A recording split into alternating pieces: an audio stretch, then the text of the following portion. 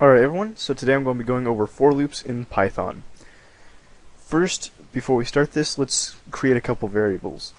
So let's create a variable I and set it equal to 5. Next, let's say, let's make a list called nums equal to an empty list of just square brackets, and then we'll actually get into our for loop.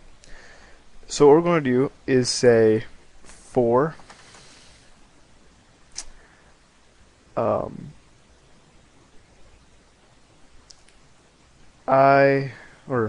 for x in range of I, which this range function is new, but essentially what it does is just give us, well, here I'll actually just show you.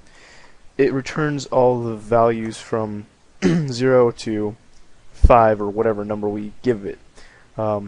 And the default start is 0, but you can define that as well, and we'll probably go over that in more detail later.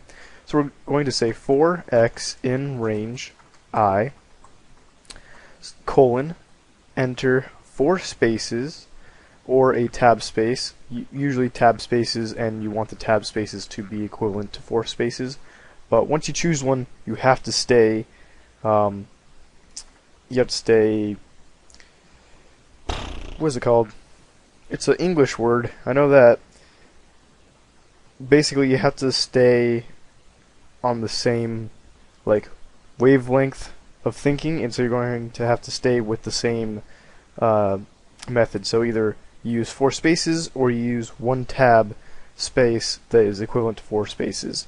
You don't want to mix those, otherwise Python will give you an error.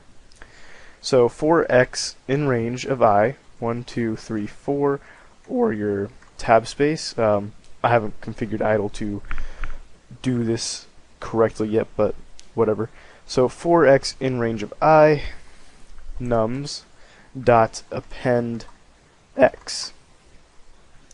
Now what this does is go through that loop 5 times and append everything from 0 up to 4. It doesn't do 5 because that's at the high end and it stops there once it reaches the high end of your list, or iterable as it's called when you apply it to a for loop. Now the syntax for this, as you see, is the keyword for, a variable, in, and then range. Now basically what this does is say, for every time this variable that you just make, this variable is never mentioned anywhere else, for every time there's a variable or a value in this list or iterable, which means it could be a tuple, it could be a list, it could be a dictionary, anything that you can take index and values out of would go here. And then you have your colon, which says that you're done with the for loop statement and you want to actually use the commands, or start sending commands to it, in which you do an enter and then you put your commands like this. And if you were to do another command, you would just add that command down here. So we could also say print x. And now it appends x to nums, and it also prints them out as it appends it, or after it appends it. So we can say nums again, and we'll get 0 through 4 twice, since we ran the for loop twice. For loops are pretty simple, but you'll use them a lot. And as you can see, I mean, this becomes very useful. We were able to add 4 values to nums, or 5 values to nums, twice with just this simple command. And once we get into defining functions, you'll see how you can just call a function a couple times with a for loop in it, and you'll have all sorts of calculations done. There's not really much else to it. Once we get into conditional statements and things like that, we'll get a little bit more in depth and start doing some cooler stuff with these. But for now, that's pretty much it. In the next video, we will go over while loops, which are similar to for loops, but a little bit different. They're not too hard or anything. You'll understand them fine. And yeah. So here's something else we can do. We can say for x in range of I. We can actually do nums.pop. And we don't actually have to use the value that we specified up here. We don't have to use x. Here, let me move this up a little bit, so you guys can see it better. You don't have to use this value right here, or this variable, because what this does is just say how many times you want it to repeat the loop. So what happens is it says, okay, is there one value in this whole range or iterable?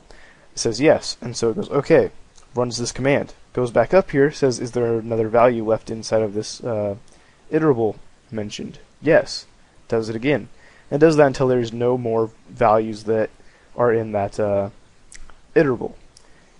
So if you run this, it'll go through 5 times and remove the last five numbers or values from our list nums. One more thing I'll show you guys is that you can also have it kind of print things out as well. You can just say for x in range of I, colon, enter, tab space, nums, or print x, or actually we can have it say nums index x, and now it'll print out all the contents of nums from the range of 0 to I. Awesome. And so they become more useful once you get into functions, like I said earlier. You can use these to just basically shorten the amount of code you have to write and make things more dynamic. As you see here, if any of these had user input in them, then this would be completely new information that we wouldn't program ourselves, and it would be something that the users actually give to us. Anyways, that's it for this video. Thank you guys for watching. If you want to watch future videos, please subscribe. If you like this video, press the like button. That always helps. Same with sharing and favoriting. It's one of the best things you can do for my videos. If you have any questions or comments, leave them in the comment section below, and I'll see you guys later. Thanks for watching.